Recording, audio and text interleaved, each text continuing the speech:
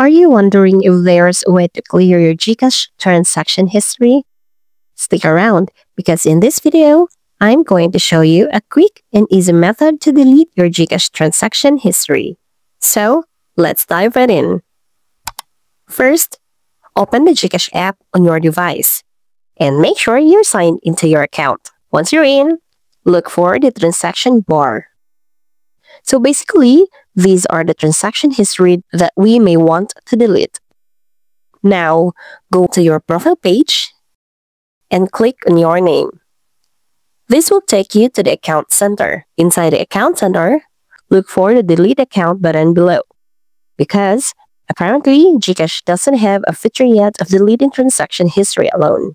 However, by clicking this, you'll not only delete your account but also erase all transaction records associated with it. Okay? Remember, deleting your account is a permanent step. So, think it through before proceeding, alright? I hope this video helps.